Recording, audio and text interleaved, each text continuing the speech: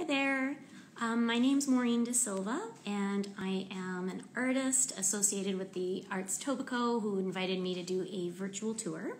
So I'm saying hello and seeing a few people join us. So while people are joining us, I think I'm just going to make a quick pinned comment so you can find my socials if you are interested in learning more about my space afterwards. So pardon me, I'm just on my iPad.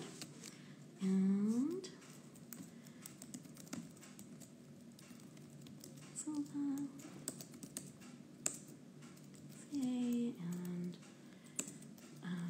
I have a few different sites, and I'm going to talk about my space and how I have been making art during COVID. So feel free to ask questions. And I'm just going to pin this.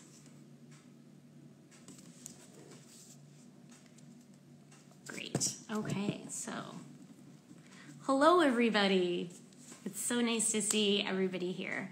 So just to reiterate, especially if you've just joined, my name is Maureen Da Silva, and I am associated with Arts Etobicoke as an arts educator and teacher, and I have taught in the past classes to adults and children, and I will be at Wincock Park this week and a few following weeks. And I'm here today to show you my space. So I want to actually take this back a little bit. I'm not actually at home. When the lockdown first happened, I did not come to my studio proper for a while, and it was really sort of a difficult thing for me because I'm a printmaker. So it was really hard to wrap my head around how was I going to do this at home. So I'm not doing this from home because my partner also works from home.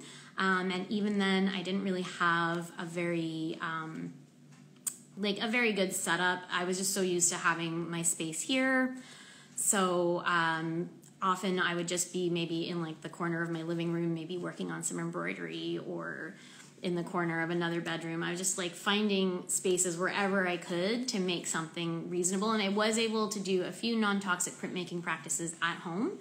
But as we started to settle into life with COVID, I've returned to my studio. And so I'm actually coming to you live from the Inprint Collective studio. So Inprint is a nonprofit arts organization that I founded in 2008 with a few of my colleagues, and we've had a few lineup changes since. But we're basically dedicated to the love of printmaking. And for our first 10 years, we absolutely found ways to work in different spaces and came up with lots of different community projects. And we were actually working out of my home for a little while, and I was collecting presses over the years. And then we got to 2018 and we were celebrating our 10th anniversary, and I was just collecting so many different art supplies, and I was running out of space, and we just decided to finally do it. We got a space. So we are currently located at Lansdowne and Bloor. I often say the Bloordale neighborhood, but we're actually sort of in this weird no man's land where no BIA seems to claim us. So I usually say Bloordale because that's the closest to us. We're very close to Lansdowne and Bloor. And we picked a really great location, I think, because we're right down the street from Mercer Union and other galleries that have opened up, including Mocha and Patel Brown. So we feel like we're in a very exciting space, and I can't wait to show it to you. I'm just going to answer some questions first. So I've answered how long I've been affiliated with Arts Etobicoke. I am also now going to answer what's something that people don't know about me. So I've been an arts educator now since at least 2012, and I work across various different groups doing it, and probably most people would be shocked to find out that I didn't think I was going to like being an art teacher. I really thought that it was not for me, that I didn't think I had the patience or the skill set to share. I was a babysitter when I was younger, and I didn't really think that I was that good at it back then, even though I do enjoy hanging out with kids.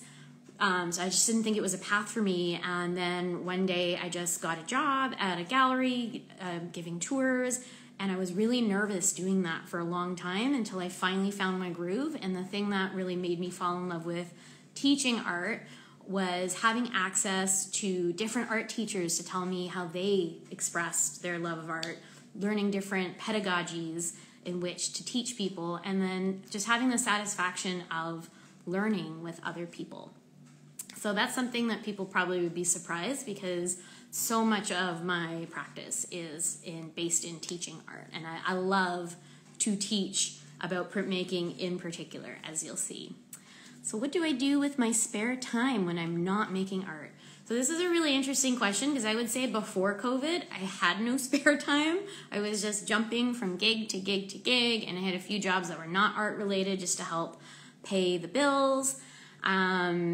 But since COVID has sort of enforced a lot of spare time, something that I've discovered that I enjoy doing is spending time in my garden.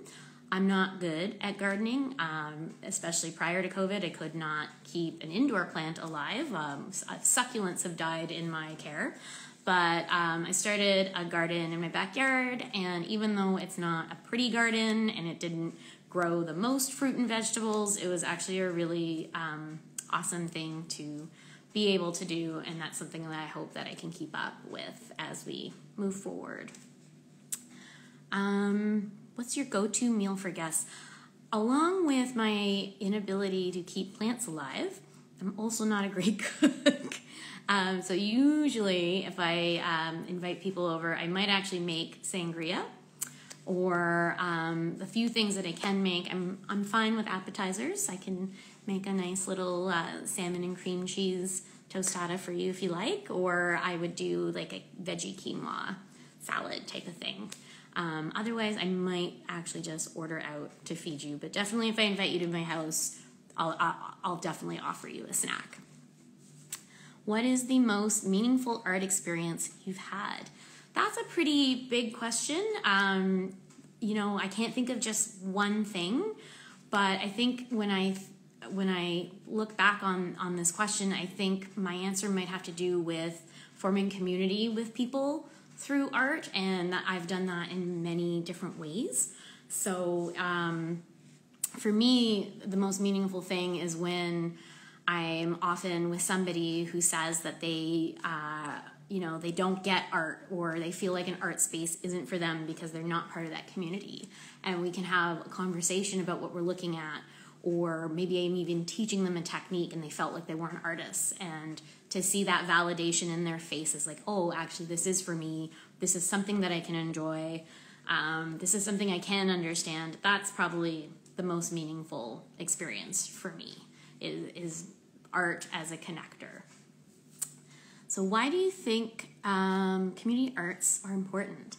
I think if you're familiar with printmakers in general, and if you look up various print collectives around the world, one thing that is really interesting that will show up most times, like why do printmakers get together? Printmakers inherently need community, in part because some of the equipment, which you'll see today, is really difficult and expensive to own by yourself. So for example, Inprint got together because we were finishing art school back in 2008, 2009, and we were just so sad at the thought of not having access to the wonderful studio spaces at York, but also not being able to make art together, as we found it so necessary to help work through ideas, to help troubleshoot technical issues, and just to support each other. So Imprint literally formed to maintain that community, and have found it necessary for our own artistic practices, because I think it can be isolating as an artist if you're just constantly working by yourself. And there's definitely need for that space. Definitely I have moments where I just need to concentrate on this thing and I can't talk to anybody. But it's actually also very magical to have somebody in the studio with you sharing in your process, and also helps with the expenses for sure. So, community arts are important is because that's how we live, I think. That's how we share art, and that's how we build community in the first place, at least for me. It's really important. I think we can do a lot with it. I think sometimes community arts doesn't get seen as on the same level as fine arts, but I think that's more, that's a line that should be definitely non-existent, because community arts really do the work of connecting people through arts. If you see arts as a catalyst for change, then you need that community art connection. So I think those are like questions so far. Feel free to ask me questions as we go through. I'm going to talk again a little bit about Inprint. So Inprint is currently made up of 5 members, and we share the rent of the space, but we are a registered nonprofit, and we currently are able to mostly host silkscreen and some hand-pressed relief practices. We have cyanotypes happening in the space, and we are also working towards building up our lithography capabilities. So I'm going to start to show you around. So I hope you guys are excited for that. I'm going to flip the camera if I'm able to, maybe it's this. Sorry, everyone just got a big close-up of my hand. Behind me actually is our exhibition wall. So we do have a big enough space that we can host exhibitions. If you're looking really closely, you might see that there are some pinholes in there, and it's just simply because we haven't hosted a proper exhibition right now. We're just using it to throw up work to help keep us motivated. So I'm going to see if I can flip this around. Yeah, there we go. I'm so excited to show you the space. So this is our exhibition wall, and I just want to do a quick pan so you can sort of get a sense of the wonderful natural light that we've gotten here. And if you are familiar with Inprint and you were in this space prior to COVID, you might notice that we actually did quite a bit of changing around in this space. So I'm going to start with this wall here and showcase some of our work. Most of the work that you see here, a few of these pieces are for sale, but others are just fun experiments or cast-offs, so we just threw them up there. I want to just quickly highlight this. Maybe some people can speak to this experience if they want to share this with me. Thank you. So I don't know if you've been able to make a lot of art during COVID.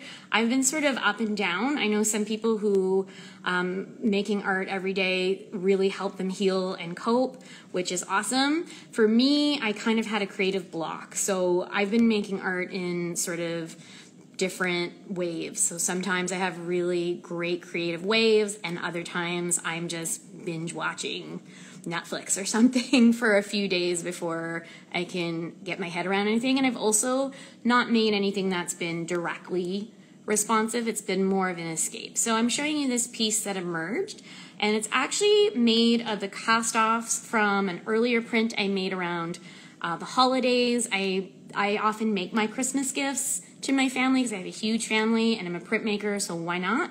And I made a print of my dog, and I printed all sorts of dogs on different papers, and I had made a completely different print, but I was left with these cast-offs. So I made this print here. It's actually more of a collage, I guess, in that case. So this was one of my COVID pieces here, and it's called Sleeping Dogs Compounded, because it's a bunch of dogs lying on top of each other, and it was actually just really nice to focus on it. And I've discovered over COVID that my dog has been a source of both comfort and inspiration in my art. So I had a lot of cast-offs of these cutout dogs, and I actually also made a bigger one down here, and this one is called Sleeping Dogs Lying. And this one actually made it into an online show, so that felt pretty validating. I'll show you some other work here. This is a series that was made by one of the members here at the collective named Micah, and these are the offcuts, so she did actually a pretty big edition, and these were just sort of the ones that she had that were extra or that she wanted to share. This is an older work here by Shannon Moina, and this is actually a relief print, and I hope that you can see the amazing details. So she carved this skull and printed it on this beautiful Japanese paper, but she also carved a few bees, and she printed them in very translucent ink so that actually you can only see the bees buzzing around this skull if you're looking at it from certain angles. So I thought that was pretty cool. Here's an experiment up here with the snail that another member named Amy St. John made, and she's also great for just experimenting with collaging effects and printmaking. Another extra print by Micah down here. I recently put some older works up here. Hopefully they are safe for work. They are moody nudes, but this really sort of showcases how feminism often is an important lens in my work. And so these are older works from maybe 5 years ago, and they're called moody nudes because the colors of the prints, including the backgrounds, are all informed by mood rings, and it's sort of a commentary about the way that gendered bodies get read according to color. I'm gonna end this wall here with this piece. This was actually one of the first pieces I made during COVID, and it was a response to an online call. And this was actually a piece that was made in my home. I used silkscreen monoprint styles because that's something that's very non-toxic and easy to do. And the background is actually a frottage effect. So I took wax crayons that were water-based, and I took my silkscreen and I put it down on different surfaces of my house. So over here, this bottom here, that's actually the tile of my bathroom. And up here is actually this this pot holder that I had that was braided in this cool way. So I just, I did the frottage effect. Thank you. For the background, and this is called Artist in Zoom. This was for a show with Gallery 1313, and they wanted COVID portraits, and I thought, well, at this point, I'm on Zoom all the time, or any other sort of virtual video communication, and I felt like this is the face that I was constantly making, that I could see of myself when I was doing it. So I also actually cut out the glasses, and behind it that is Japanese paper. So I like to, I'm a printmaker, and I do often do traditional prints, but I also like to collage my different pieces. So sometimes I don't make an edition, but I use the printmaking process to make one work. So I'm going to take you now through our studio so you can see we recently added these shelves. So it's really a community space. As I said, 5 of us share it, but we don't have different work areas. We just sort of work out a schedule when we're in, and we just are really good at sharing the space. So here you can see we have a few things sorted out. Here's our squeegees. We have lots of them. Let me show you my favorite one. I still haven't found a work to work on that I would need a squeegee this size, but I can't even fit it in my screen. Oh my goodness. I love this guy. So that's our squeegee collection there for silk screening. You know, we're pretty social in here, so if you come over, we'll probably offer you some coffee and tea. Some of our community paper bins. We are also able to stretch wooden screens here, and we often make our own screens if we're doing a really large community project. So we have our own mesh. This is one of our drying racks, and some of the spots where our screens sometimes live. So these guys are just waiting for me to not be lazy and wash them out so we can use them again. And then here's sort of a back view of our exhibition area / workshop area / work area. So we do keep this wall in pretty good condition, and when we work here, we move back quite a bit from the wall so that no art gets damaged. But we do have these folding tables that we'll pull out, and we'll work on various projects. And here's our wall here, our air conditioner in case you're interested. And we actually, if you are walking on Wade Avenue and you see our window, we actually put up these shelves by our windows, and you'll often see our silk screens waiting to be used or drying. So this is actually a print I'm working on right now that I'm hoping I will finish sometime this century. This is our washout sink and our washout area, so we try to really be careful with the separation of our chemicals. So we try as much as we can to be a non-toxic studio, but with some printmaking processes you can't totally avoid it, but we do our best, and so we're pretty careful about separating them. So you see our chemicals are down here. We have our water bottles, all our stations, our soaps and everything.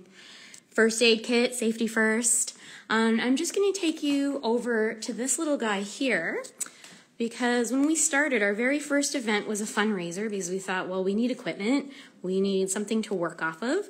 And in 2009, we raised enough money to buy something. It wasn't enough for us to get started on renting a studio, but we were able to purchase this baby Jack press.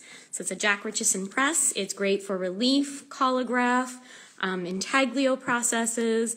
We don't keep acid in the studio, so we would probably just do dry point if we were doing intaglio in here. But it's a great little guy. It's done his job for the last 10 or so years, and it's super portable. So we just take the bed out and we're able to lift it. So we've actually brought this to different events when we have been able. And this press is as old as this collective, so has a special place in our heart. Here is another exhibition wall. So when you enter the space, here's our door, and I'm going to now walk as if I'm entering the space, and we have another exhibition wall here where we have some of our work. This is a piece here that I made at an artist residency in Portugal, and that is cork paper, and I used printed on Japanese paper and made the 3D flowers, and this was sort of my spin on the artist, the Portuguese artist Joana Vasconcelos, who does like these really amazing installations that I don't hold a candle to, but I had fun trying. So this is sort of like our little welcome area. And actually I would really love to show you guys some of these books, because these books were made from Imprint's first project in the studio space called Poetry in Print. This was our artist residency that we got funding for, so we were able to invite 8 local poets to pair with 8 local artists, including members of Imprint, and we created brand new bookwork. So they were written, drawn, hand printed, hand bound in editions of 53. And the framework for this project was decolonialism and intersectional feminism. So we didn't necessarily all write about those things, but our framework was from this perspective, like whose voices get heard and why, what stories do we hear, and how does artwork really frame that? So this is one that I made with Arma Malik, who wrote a beautiful poem. And just so that you see here, these lines here, this is actually our hair. So for her poem, I thought a lot about the concept of electricity and how it's embodied in the body. And I photocopied our hair and printed it. And this is a really beautiful poem. And actually, this layer here, you can't see it, but there's a glow-in-the-dark hair layer. So if you took this book home and you turned off the lights, that layer would only show up in the dark, which is pretty cool. So we have a number of really cool books here. Everyone did such a good job, and these are still available for sale at our studio or on our website. So if you want to visit, feel free. So that's Poetry in Print. So I take you through what the space. We don't really print t-shirts here. We're not set up for it, but we do sometimes like to upcycle clothing, and we will print on it. This one was handmade completely by artist member Amy, and so this was cloth that she bought and she sewed and she printed these flowers on. So this is an infinity scarf, but the rest of them are upcycled t-shirts that have been printed. So they're sort of one of the kind. So we don't really get into sizing. It's just whatever shirts we find, we print on them, and they're almost one of a kind t-shirts. But we don't do textile printing in the large scale. So this is the other half of our studio space. I'm just going to walk back a bit so you can get a sense of it. Over there, you see some cyanotypes. So cyanotype has been a recent sort of development in the studio.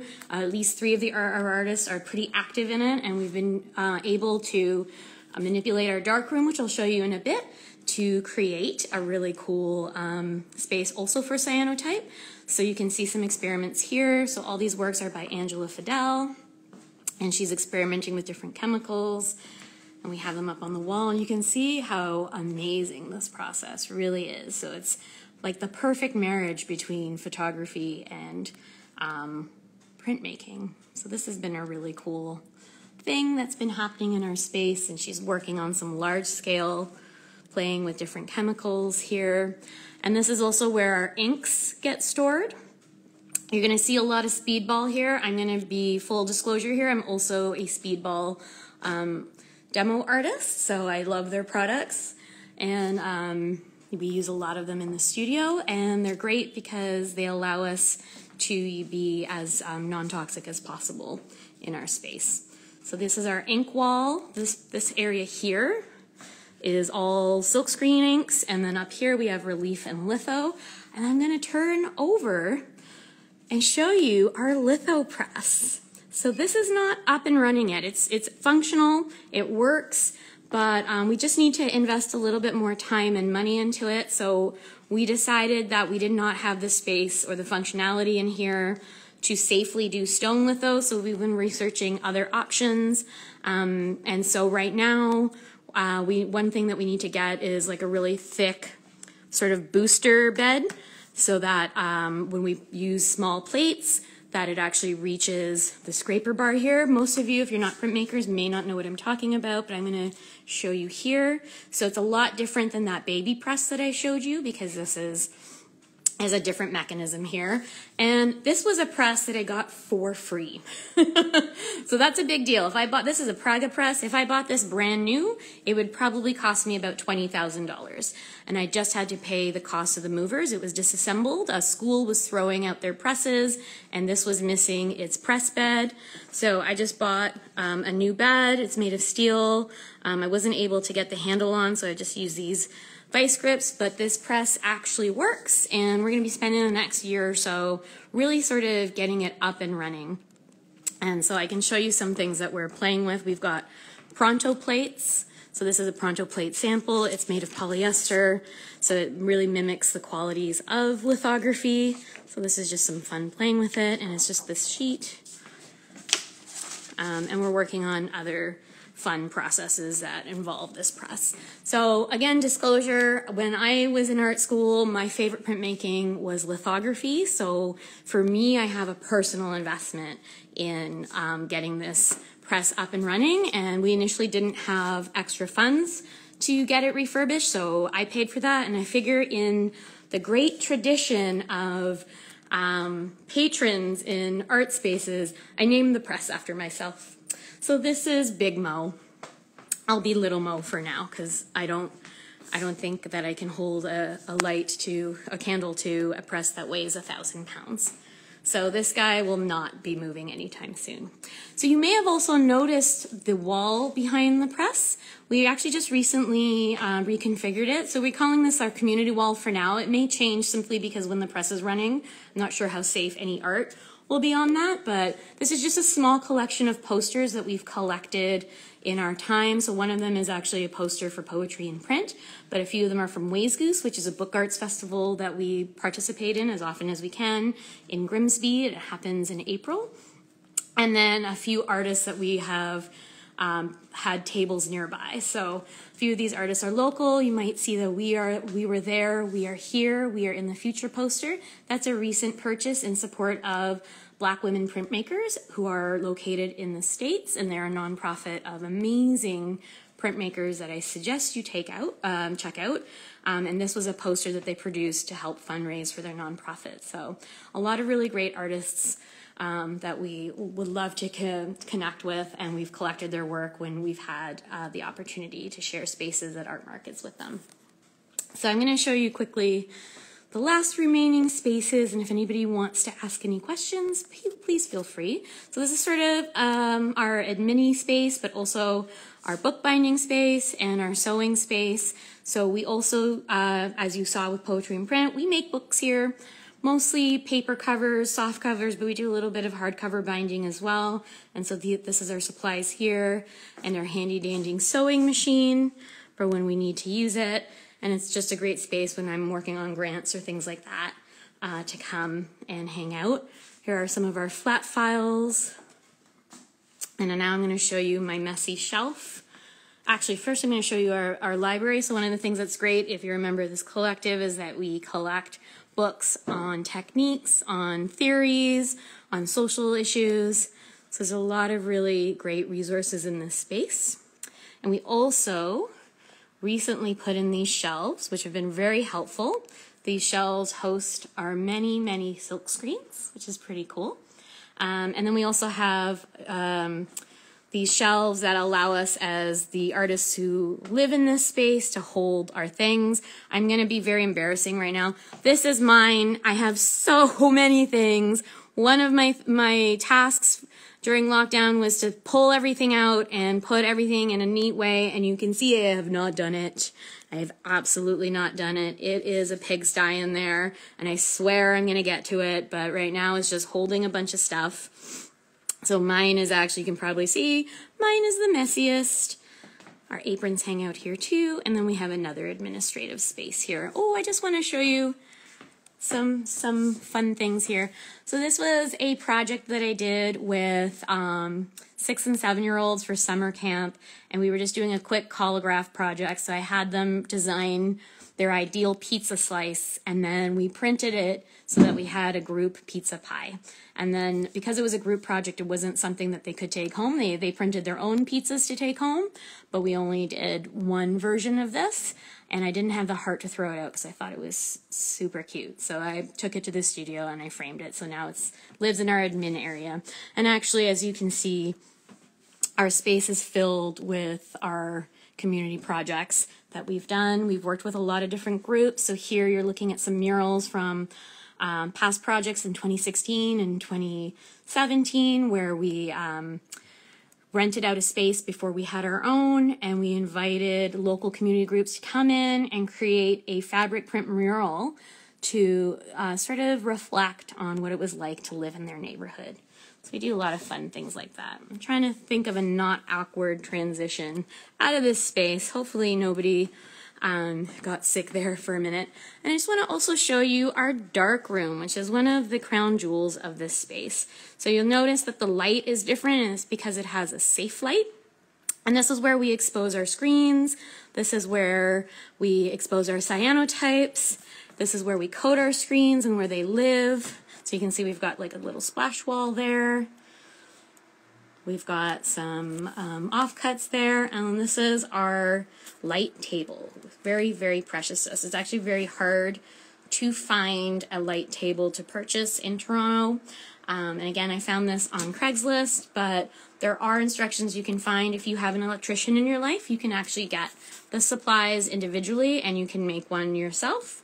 But I do recommend doing it under the supervision of an electrician.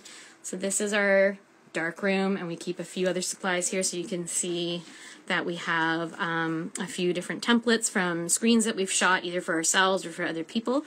This one right here is actually for an Arts Etobicoke Arts in the Park event that I did last year, I think. Yeah, and a few of our supplies here, another table, and that's our space. So I hope you guys enjoyed it. It's a really beautiful space. I'm going to take you around the corner here. You can sort of get a sense of it. It's changed so much in even just the 2 years that we have been here so far.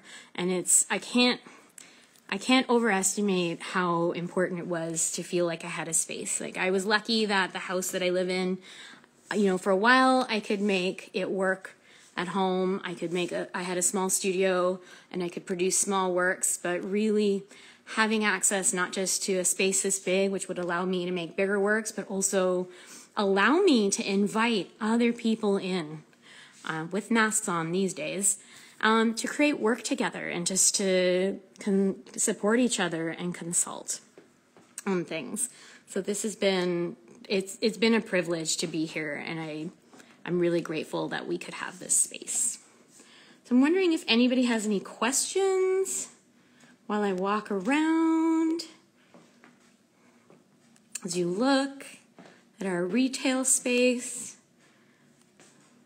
During COVID, we do actually have a number of protocols that we decided to put in place, and part of that was inspired by the fact that we were actually really hustling quite hard to pay rent in this wonderful space.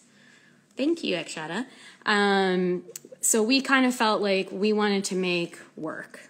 Oh, those are some of our big screens. I have a few ideas for a grant project to use those, so hopefully in a year or so you'll be seeing us bust those out.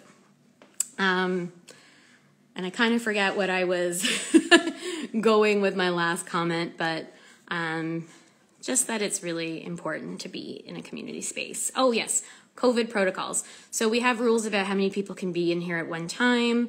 We have not really been doing as many workshops. We have one in September, but the one that we're doing is a guest artist and can be moved online if required.